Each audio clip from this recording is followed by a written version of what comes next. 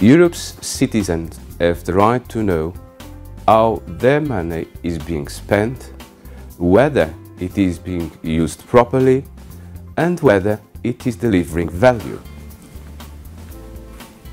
So each year, the European Court of Auditors provides an independent assessment on how well these rights have been respected. Spending rules only work if they are followed. When money is wrongly spent, the European Commission should get it back.